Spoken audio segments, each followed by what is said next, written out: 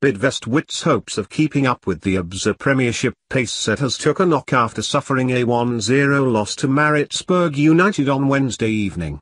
View the PSL table. The clever boys made 4 changes from the Nedbank Cup win over Orlando Pirates as Cole Alexander, Sami Doughty, Ztham McKeek and Terence Zvickermanger were all recalled, while captain Thielani Hutchwayo missed out through suspension.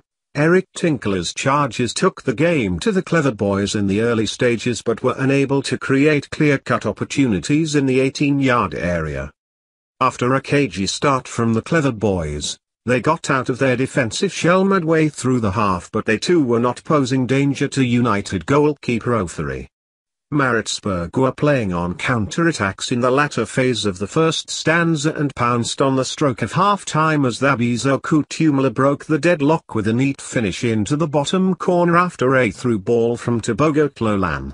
Gavin Hunt needed an immediate response from the break, as he made a double change with Cameroonian striker Benvenu Ivan Gankoglo making way for Gift Mochuba and Dian Hotto. The hosts were pressurizing United after that, but Maritzburg were spirited in defense and also posed a threat on counter-attacks.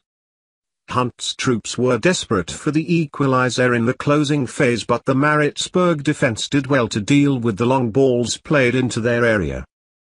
Mochuba almost leveled matters for Wits in stoppage time with a snap shot from close range. But Ofari was on hand to make the save as Maritzburg moved up to 6th spot with the win while Wits remain in 4th spot.